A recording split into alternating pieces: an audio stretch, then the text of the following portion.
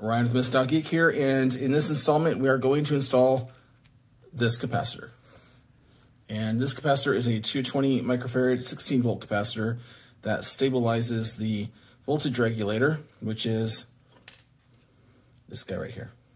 In fact, actually I think it's actually for him. I'm not sure. Anyway, it stabilizes it. Yeah, it's for the, I believe the 5 volt. Oh, this is the 3.3. Anyway, I'll have to look at the schematic, but oh, it's definitely for the 5 volt because the 5 volt is what connects directly here. So might even be for both of them. Doesn't matter. We're installing it. And so the first thing to do is get this out.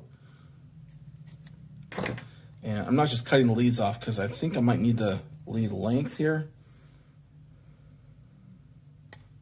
There we go.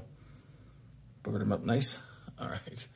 So the manual shows that the negative side is going to go right here, and the positive is going to go right here. And it shows it like so. In fact, it shows it like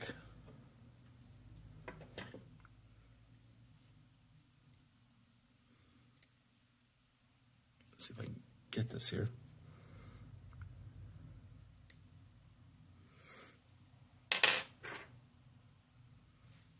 It shows it like this. And that's exactly how I'm going to do it. So if I notice, if I pick it up right here, that's where I'm going to trim it. So I'm just going to trim that right there.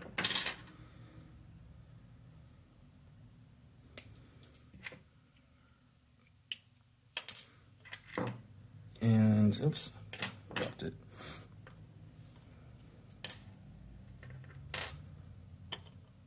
So that's good there. And then the other one, I'm going to bend it down slightly and trim about here.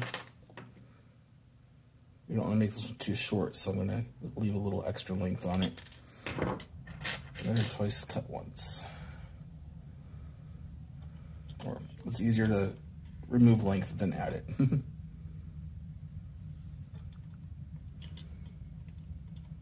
Okay, I think that will do it. What I'm going to do is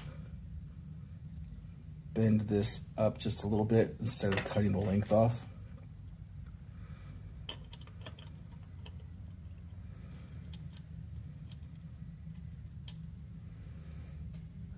Okay, so I'm going to go ahead and solder that, and I need a nice long length of solder here.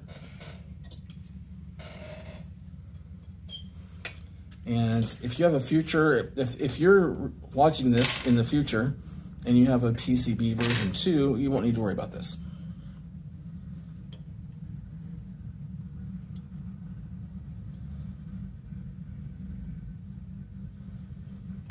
There we go, that's in. I'm gonna try to straighten that out there. There we go.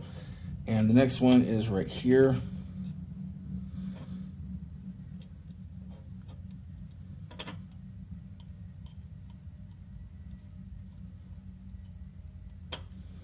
Okay, and let's check under magnification, make sure it's actually soldered on.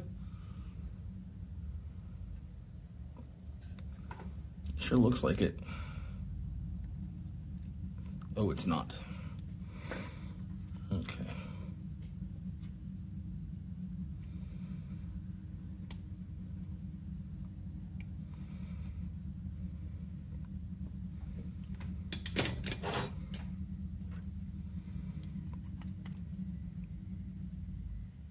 All right, now it's on real nice. Okay, let's go nowhere. So that's the capacitor for step 2.14, right? Yep, 2.15, sorry. And the next one is going to be replacing these inductors on the back, which is what we're going to do next in the next installment, so stay tuned.